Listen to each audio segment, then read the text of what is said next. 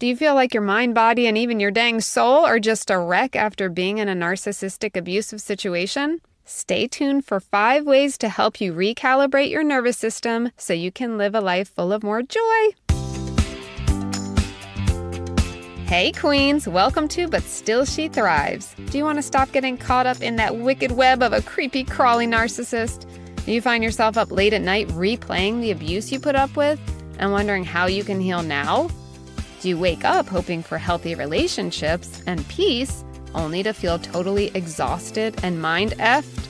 Girl, I see you!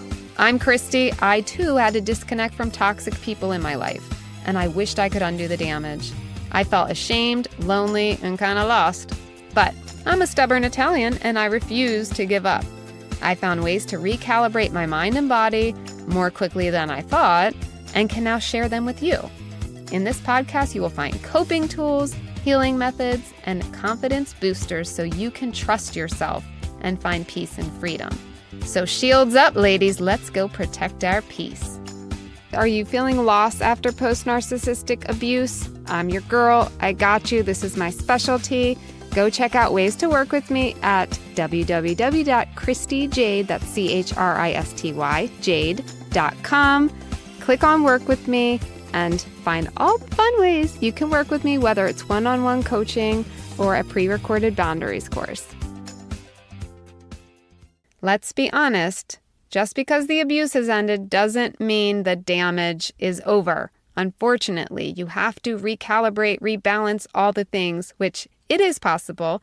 We're going to start today with 5 ways to get your nervous system rebalanced after narcissistic abuse. So when I got out of my situation, I still felt like I was in this state of constant, almost just preparing for the worst. Like everything was always just tight and stressed out. And so I was either like distracting myself and go, doing the work, overachiever mode, all the things, running around cleaning my house, just like this super, super hyper focused energy, or I was like completely depleted. I felt like there was no in between. And I was like, I need to fix this. I need to get a hold of myself, my brain, my body, everything felt spent. And I was like, I want to get balance. So here are some things I did to recalibrate that sexy body. All right, you know what I'm saying. Okay, number 1. This is like basics. We're doing 101 right here. This is like drinking your water, eating the bright, shiny, colorful foods. I was not eating enough veggies, I'll be honest. I'm just not. When you're stressed out all the time, you tend to not take care of your basic needs, right? And good sleep, which I know it can take time. You might need a little therapy to get some better sleep or pop in one of those lovely pills, not the hard stuff, okay? I'm talking about some melatonin. Number 2, get that vitamin D, not in a pill form. Get outside. Get your butt outside. Not only is vitamin D good for you, but your brain literally changes when you step out into nature. It is an automatic mood boost. And side note, by the way, if you have kids, you can totally use this. I use it to get my daughter out of her cranky cycle. It's like the first thing I do. If she gets cranky, I'm like, we're going outside.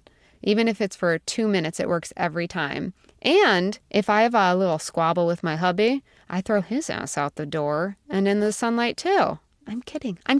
Okay, number 3, meditate every single day. I don't care. I don't care if you don't meditate. You're going to now. The big boss is here. Here I am, queen. Oh my gosh, this seriously, you guys, is a life changer. If you can do it every day, great. I really want you to try it, even if it's just 5 minutes. But I dove in. I started probably 20, 30 minutes. And when you start meditating, you're going to want to do it more because you realize how effective it is. It is a life changer, I promise.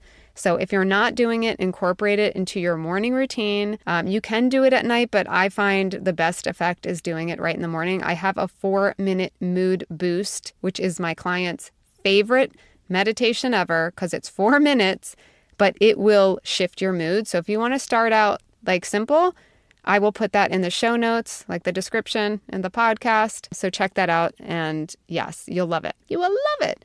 Number 4 is yoga.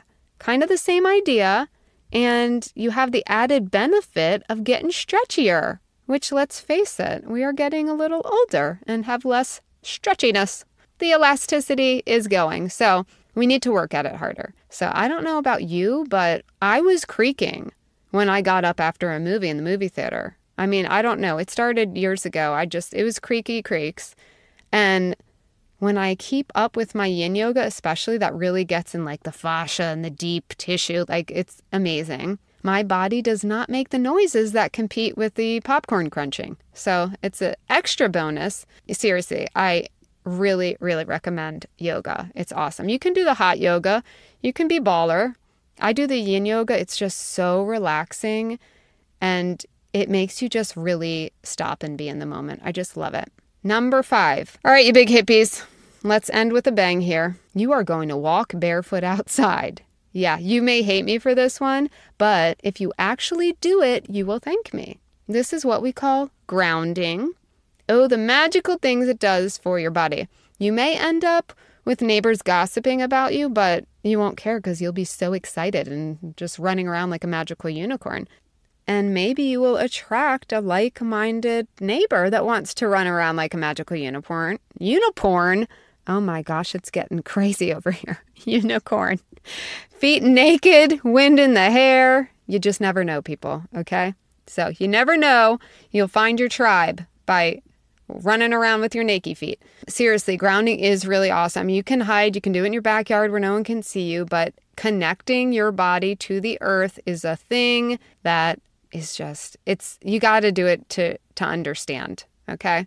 Now, these are just 5 tools. We have all sorts of things. We'll have more episodes about this. Write me your questions at fiercemama, MAMAC, @gmail.com, sending specific questions. And I hope these 5 tools have helped you today. So go start resetting that BS that toxic, nasty mofo caused you. I'm so mad at them. Okay, I promise we can undo this. Catch you in the next episode of But Still She Thrives.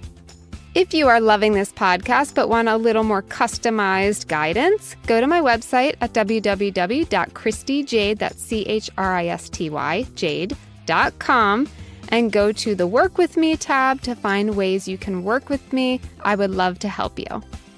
Also, don't forget to look in the show notes, aka the description of this podcast, for any related links that I mention and more Christy Jade fun.